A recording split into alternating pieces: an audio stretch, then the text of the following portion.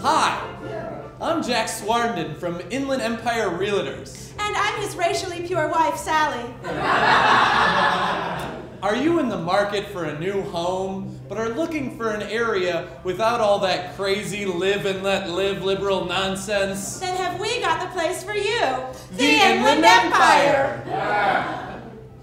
Because with over a dozen white supremacist groups to choose from, how could you go wrong? It's true. You can join any group you like the National Socialists. You know, the Nazis. Like Jack and I. Or the comrades against our racist struggle. And there's even the skinheads for the kids. Aww. We just got in some new double-wide trailers for sale in Hemet.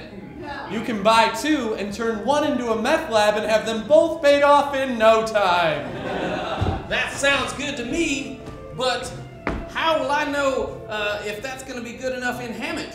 I thought it was only for retired people. Well, it is, but who's easier to silence by terrorizing them?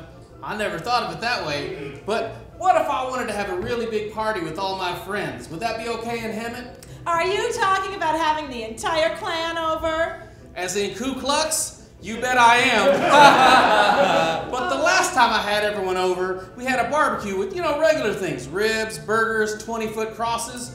And the pigs came in and shut us down. Well, you can rest assured that if something like that happens in the IE, your white brothers will have their revenge. Like that time whoever set that booby trap up outside the San Jacinto Hemet gang task force.